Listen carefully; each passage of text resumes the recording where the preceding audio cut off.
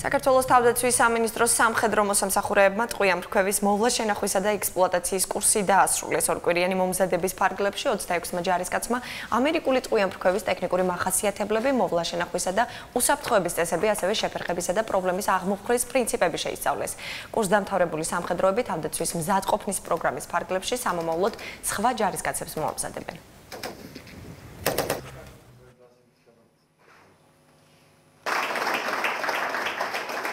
აღნიშნული სწავლება არის ეფექტური და აღნიშნული სწავლების შემდეგ ქვედანაყოფებში M240-ის ტყვიამფრქვევით ჩაანაცვლეს საბჭოური წარმოების ტყვიამფრქვევებს.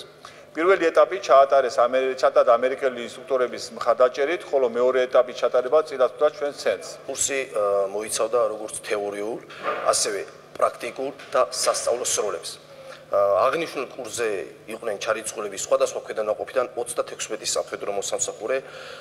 სწავლება იყო ეფექტური.